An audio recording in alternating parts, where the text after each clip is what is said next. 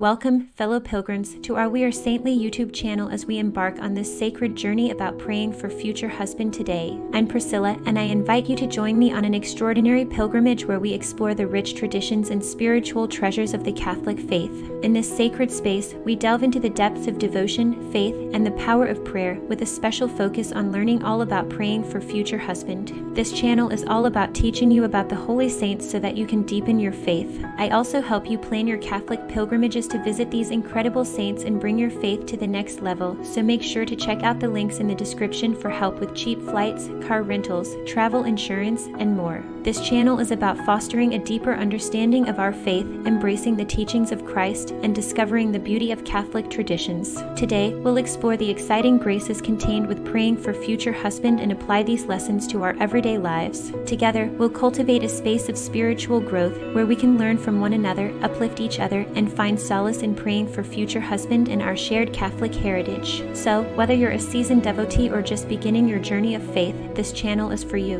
Let's unite as a community of prayerful souls, embarking on this divine pilgrimage of the heart. Join me on this journey today about praying for future husband, where prayer becomes a transformative force and our souls find sanctuary. Take a moment now to subscribe to our channel because we have more awesome videos coming up, and hit the notification bell to be a part of our sacred journey. Let's get started. Seeking a husband can feel like you need a miracle. I remember praying for future husband. We all long for love and companionship for the journey ahead. But rather than trying to control when or how God will answer your prayers when praying for future husband, the healthiest posture is one of openness.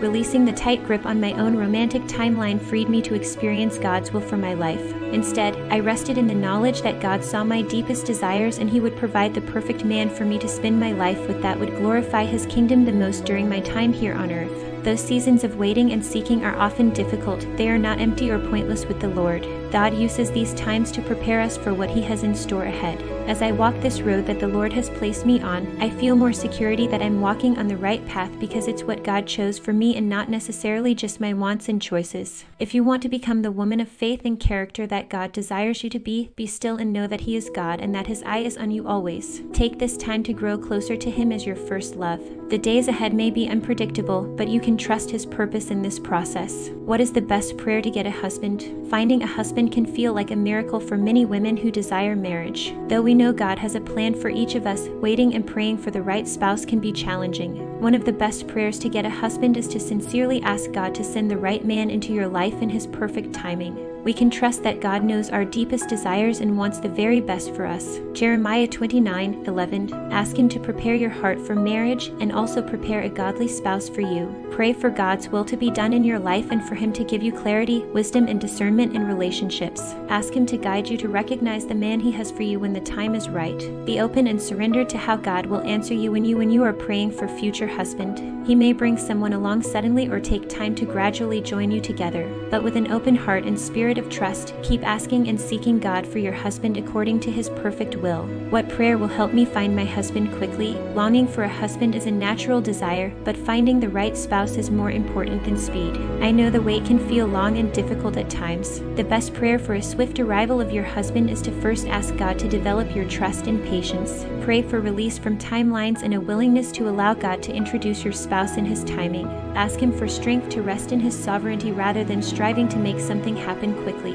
God may have key things to show you or develop in you before your husband arrives. As you surrender your heart to Him each day, keep praying for future husband by asking for God's help to be ready when He does bring the right man along. Ask for eyes to see clearly and discernment to recognize God's leading. Pray for the one you will marry, that God is preparing his heart too. Trust that God is able to bring a husband quickly when the time is truly right. Continue to delight yourself in Him as you wait. What is a good prayer for finding a godly husband? Finding a godly husband begins with becoming a godly wife. As you seek the Lord in prayer about your future spouse, also ask Him to prepare your own heart and character. Pray for the fruit of the Spirit: love, joy, peace, patience, kindness, goodness, faithfulness, gentleness, and self-control. Galatians 5:22-23. Ask God to purify your motivations for wanting a husband, that your supreme desire would be living for Jesus above all else. Pray to grow in wisdom, discernment, biblical femininity, femininity and devotion to Christ. Ask God to help you become a prayerful, gentle, servant-hearted woman who loves the Lord with all your heart. As you grow closer to Jesus, pray for a man with these same godly qualities who is passionate about knowing the Lord.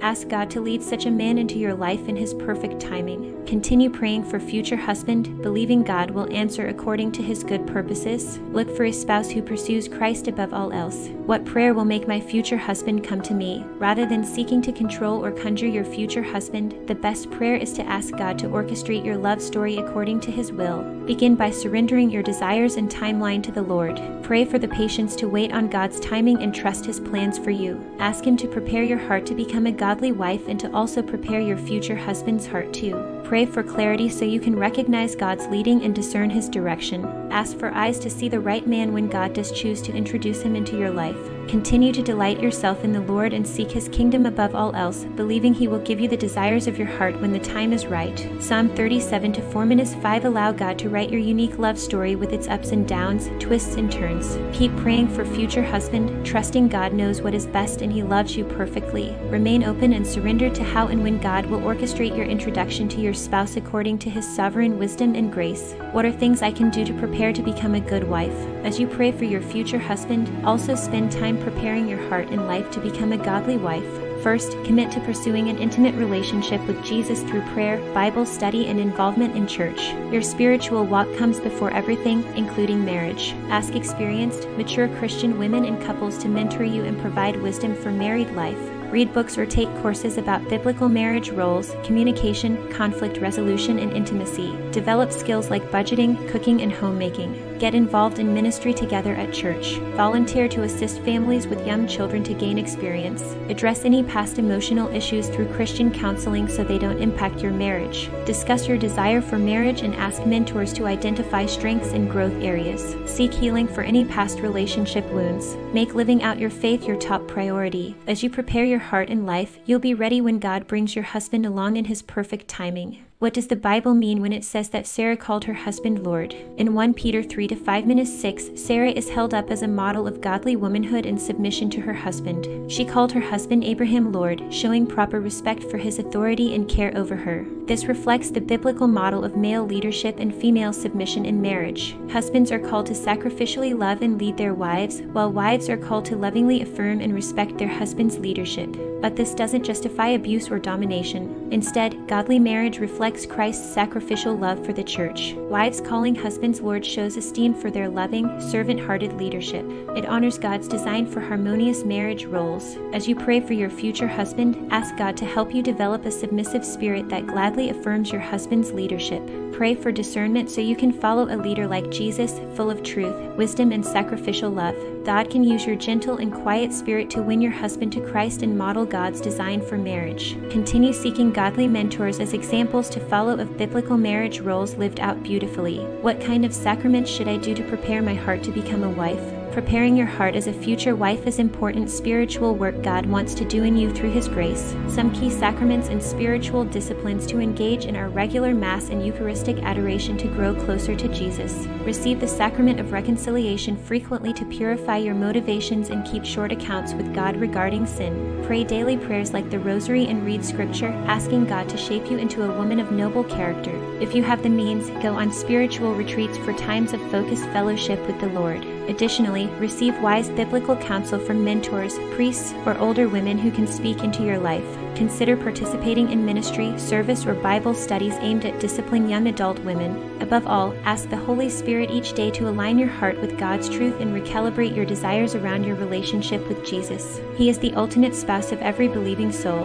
As you seek intimacy with Him, you are preparing well for human marriage too. Continue praying for future husband, trusting the Lord to ready you spiritually. What does the Bible say about having children? The Bible presents children as a blessing from God and the natural result of marriage between a husband and wife.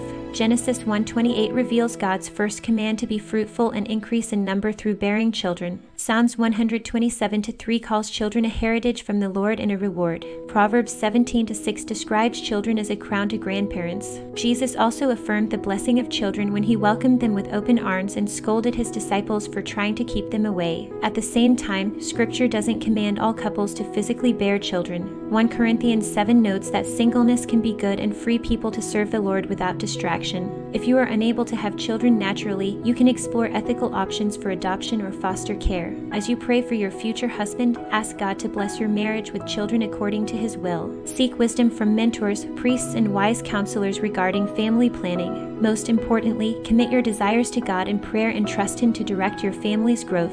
Prayer is such an important aspect of growing in your faith. Also, meditating on the gospel for at least a few minutes a day can dramatically deepen your faith. Are you familiar with the gospel? I believe that you were brought to this video today for a reason. Let's take a moment to think about the gospel and what the religion of Christianity is all about. The Bible tells us that all of us have sinned and fallen short of the glory of God, and that we all need a Savior because of this. Romans 3:23. Because of this, God sent His one and only Son to us to be the atonement for our sins. As it says in John 3:16, God so loved the world that He gave His one and only Son, that whoever believes in Him shall not perish but have eternal life. You see, in Malachi 3-6, God says, I am the Lord, and I do not change. He has always required a blood sacrifice for the atonement of sins. He says this in Leviticus 17:11, For the life of a creature is in the blood, and I have given it to you to make atonement for yourselves on the altar. It is the blood that makes atonement for one's life. He also repeats this in the New Testament when he says in Hebrews 9:22, Without the shedding of blood, there is no forgiveness of sins. This is why Jesus, God in the flesh, had to come into the world and live under the law, which are the 10 Commandments, to redeem those who were under the law. Have you obeyed the entire law of the Lord? Have you ever stolen anything, even if it was small? Have you ever lied? Have you ever not kept Sunday as a day of rest and worship of the Lord? Have you ever looked with lust at another person that you were not married to, or done physical things with a person you were not married to?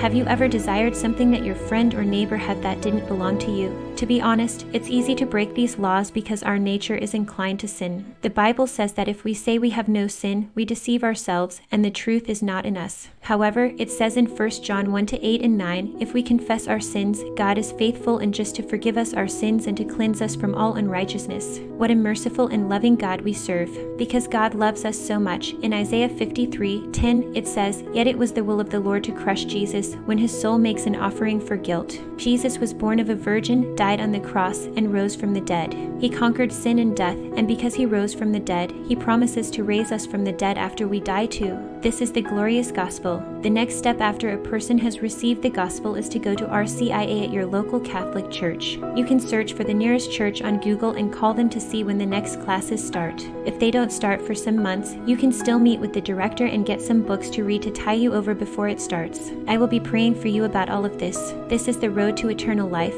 If you enjoyed this video, make sure to check out our other videos about inspiring saints. I appreciate you taking the time to view this video. Make sure to check out the links below in the description so you can grab your We Are Saintly Catholic t-shirt and be a part of our We Are Saintly Catholic community by signing up for our email list and joining us on Patreon. I give you free saint printables each month, a free We Are Saintly shirt each year, shout-outs, and more in Patreon as a special thank you for being a part of this amazing Catholic community. Are you considering taking a Catholic pilgrimage to focus your heart after learning about praying for future husband? I suggest cool Catholic pilgrimages in each of my blog posts on my blog, and you can see my different videos on how to take a Catholic pilgrimage right here on my YouTube channel. I've traveled to lots of places, and I'm well versed in the things you may need along the way, so I've compiled a list of links in the description below where you can find cheap flights, car rentals, destination packages, and more. Save this video so you have those links handy and visit our blog to learn about more holy saints that will ignite your faith.